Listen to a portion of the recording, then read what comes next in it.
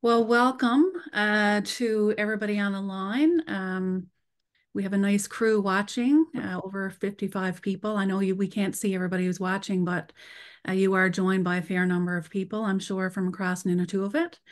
Welcome to our news conference. My name is Kelly Broomfield, Chief Communications Officer with the NunatuKavut Community Council. I'd now like to turn this over to President Todd Russell. Thank you, Kelly.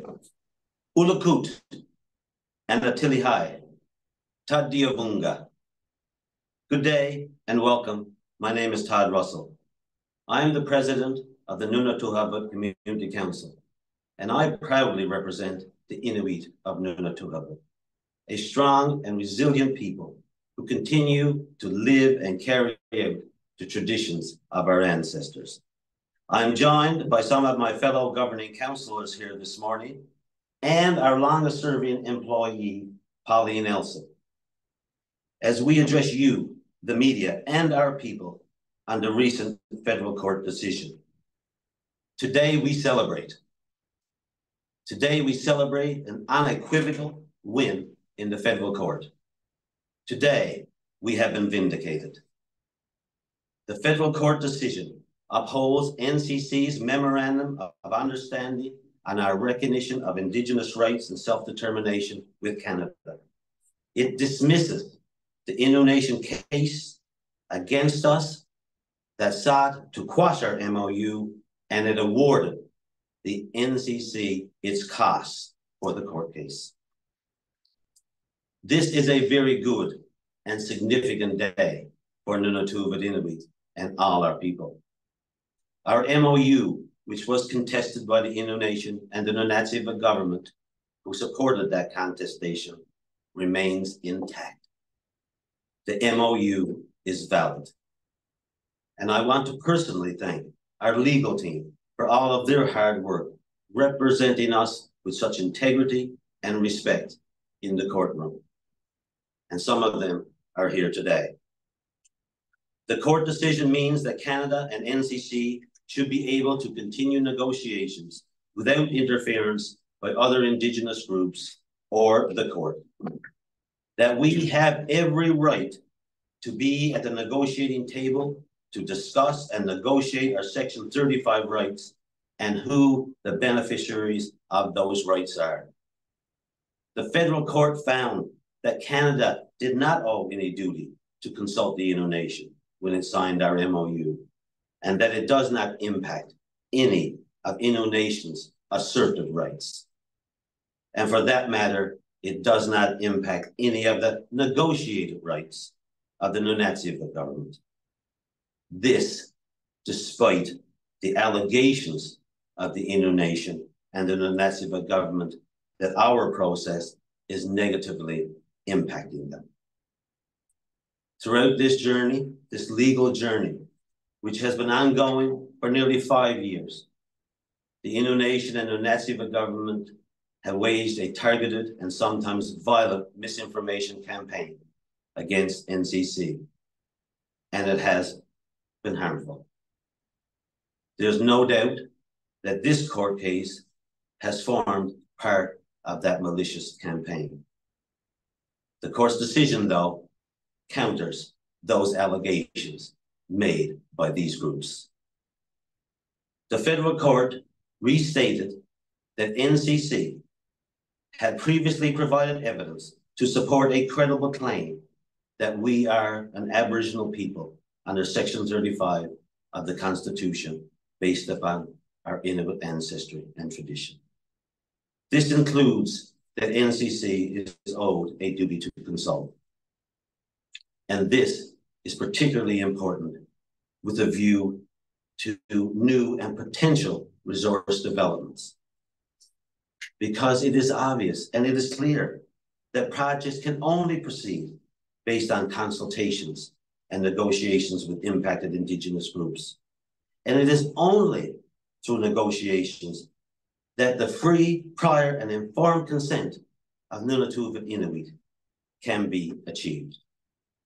This MOU follows decades of advocacy, relationship building, and extensive genealogical, archaeological, and anthropological research to support our land claim submission to Canada. We first filed that claim in 1991, but we have always been confident in the facts, in our history, in the evidence, and the law surrounding this court case. Our claims to land, language, culture, and rights are consistent, they're clear, and they are evidenced by the archaeology, the history, the genealogy, and yes, by the living memories that we have of our ancestors. And now it is up to Canada. It is up to Canada to advance the important work of negotiations at the RIRSD table. It is up to Canada to live up to its commitments made to NCC and NunatuKavut Inuit by Prime Minister Trudeau and his government, the latest commitment being in 2021. These commitments include advancing the provisions of our MOU and making progress on community confidence building measures to address the priorities of our people. Priorities like healthcare, fisheries, infrastructure, and education.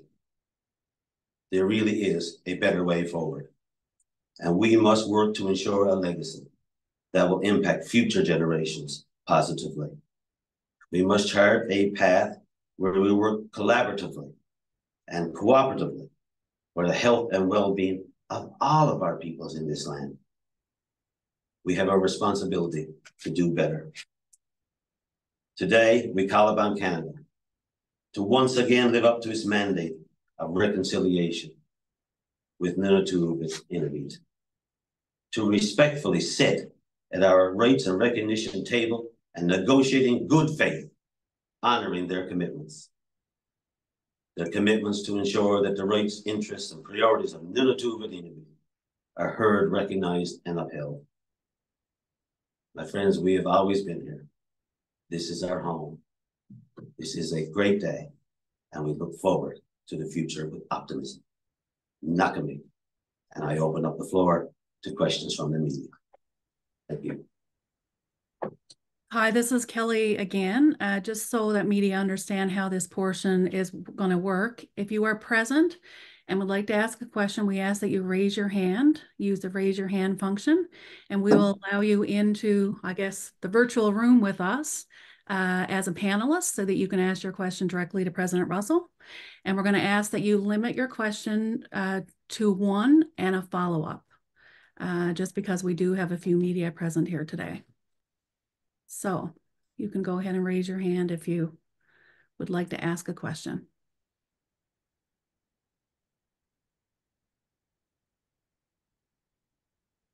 Okay, Alicia? Would our moderator please let Alicia in as a panelist? Oh, Heidi, sorry, he's in the room first. Hi, Heidi, you go ahead. Heidi Adder with CBC. Hi there, can you hear me all right? Perfect. So I do have more than just the two questions, so I am hopeful that there may be time for more after. Starting though, my first question is, President Russell, tell me how you can claim this as a victory when all the court decision did was to dismiss a judicial review quashing the MOU, and the judge said, quote, nothing in the MOU, end quote, recognizes NCC as an Aboriginal Peoples of Canada or a determination that the NCC holds Section 35 rights. Well, absolutely, it was an unequivocal victory. The court case was filed on the grounds to quash the MOU, and that the Innu Nation claimed that it was owed a duty to consult, and that duty to consult was owed because their rights and interests were being negatively impacted by the MOU and about our negotiations with Canada. On those points, which was what was before the courts, we won on every single point. The court said that there was no evidence of any harm being brought to the Innu Nation. And in this particular context, we can also add the NunatuKavut government, that there was no impact upon their asserted rights and on their negotiated rights, and therefore was not owed a duty to consult. Now, on the more finer points of the law, you may want to talk to our lawyers, but we won on those particular points. The Innu Nation had asked that our MOU be quashed, set aside. The court said, no, there's no need to set aside the MOU or to quash this particular process. In fact, the court said just the opposite, that this is a valid MOU, that this is a valid process. And yes, your questions about Section 35 and those types of things, the court said very clearly, those types of questions do get addressed at the negotiating table. This is exactly where those types of questions get addressed, is at the negotiating table. And so the courts have said that the negotiating table is a valid place to have those discussions. Absolutely, unequivocally, a win for NunatuKavut and a pushback on the allegations and what the Innu Nation in particular, supported by the NunatuKavut government, wanted out of this particular court. I would also say, Heidi, that we were awarded costs. That in and of itself shows you that we won the court case. Thank you. My follow-up now is related to the claims of misinformation. Now, I apologize, this is a bit of a longer question, but it's very important. In an October 11th interview with CBC News, President Russell, you claim that NCC has never had its land claim submission rejected. However, in these court documents with the decision, it states that it was agreed as a fact that NCC had previously made unsuccessful claims under Canada's comprehensive land claims policy.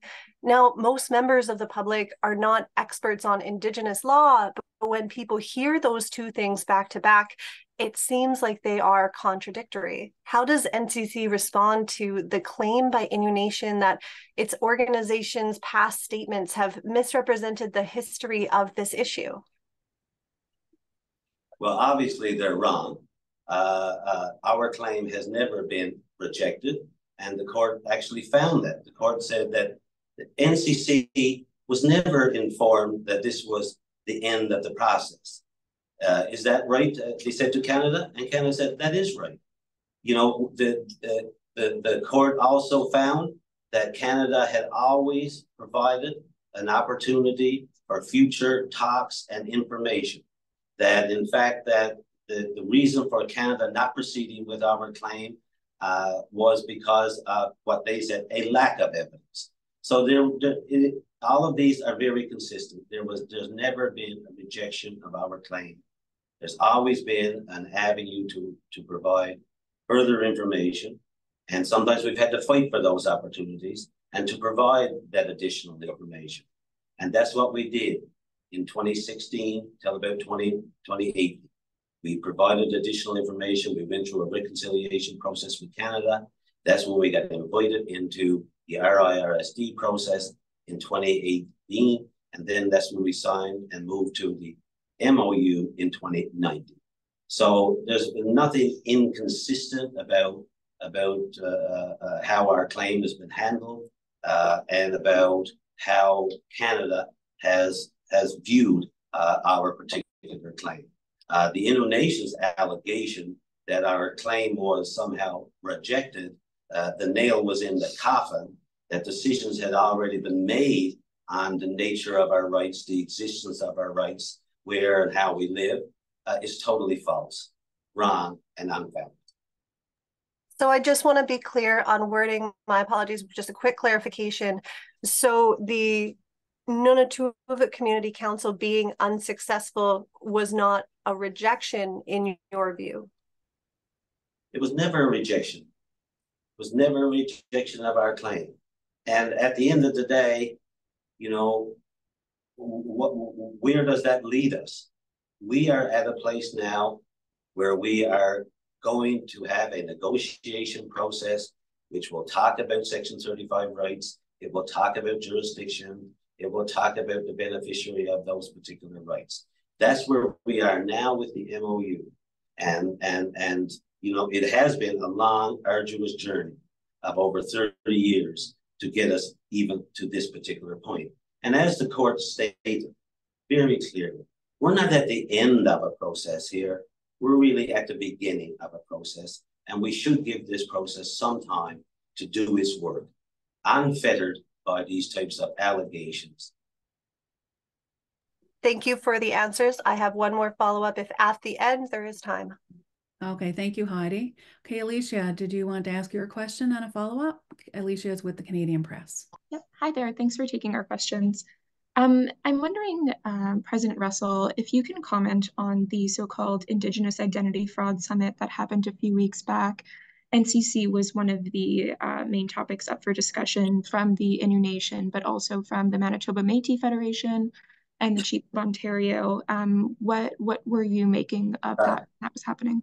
I'm kind of laughing because, you know, it's kind of odd that you have all of these people in a room somewhere so far away from us, you know, making all kinds of spurious allegations. They don't know us. They don't know our families. They don't know where we come from. They have no idea. They're just spouting off, you know, political rhetoric, really that serves their own political causes. I hardly can you know, validate any of that kind of I don't know what you would call it, event, you know, carnival, if you want. You know, I don't put much stock into it. Just you know, seemingly a number of disgruntled groups getting together to attack, in some cases, their relatives. And their kin, and to me, it's not much more than that, and I don't give it any credibility whatsoever. Did you have a follow-up question, Alicia? Yeah, I do. And as the federal court said that, you know, Innu Nation's claim doesn't quash the MOU, what have negotiations been like with the Minister of Crown Indigenous Relations or other ministers in the federal government on advancing your interests here? Like, have you heard anything since yesterday from any of them? No, I haven't heard anything since yesterday, and as I think you could gather from my speaking notes and certainly some of the communications that have gone out in the past, you know, that process has been arduously slow, sometimes non-existent. You know, no doubt the campaign that has been levied against us may be having some impact in that particular regard. Yet this is another day, another opportunity to advance that particular process, and we hope, and we just don't hope. We believe that the government has every rationale, every reason to become much more animated and involved and engaged in these negotiations, and to advance those particular talks. Okay, thank you very much, President Russell and Alicia. Heidi, if you want, you can ask your additional question, and then we'll open up the floor to see if there's any other media that would like to ask a question. Thank you very much. Just additionally, President Russell, what is your response to the justice when it comes to your affidavit, not admitting some of your affidavit because affidavits are based on personal knowledge, and the justice said that President Russell cannot have personal knowledge of the ancestral history of NunatuKavut Council, nor does he purport to provide expert opinion evidence. What's your response to that decision on the affidavit? Well, I think that probably those are true conclusions to some extent, except to the extent that, you know, I do know my own history. I do know my own family, and so do our people and our kinship groups. So I'm not quite clear on what particularly that reference meant. You know, yes, I'm not an expert in the law, and I'm not an archaeologist or a genealogist or any of those things. So I can understand those particular comments, and I think it would be interesting for you to note as well that reference in relation to my affidavit is not a singular comment in the decision. It also speaks to the affidavit of, I believe, Etienne Rich. I believe it speaks to the affidavit of some others, and particularly the evidence that was brought by the Innu Nation. The judge on many occasions said that they did not necessarily rely heavily on what evidence that the Innu had brought, or indeed the affidavit of the Grand Chief at the time, Atelihai. Thank you very much, President Russell. I'd now like to open the floor to any other media who may be on the line. Again, if you want to ask a question, please use the raise your hand function in Zoom. So I'll just give a minute in case anybody else wants to ask a question from media. Okay, seeing none, I think this concludes the Q&A portion of our news conference. Thank you so much. Thank you. It's a great day.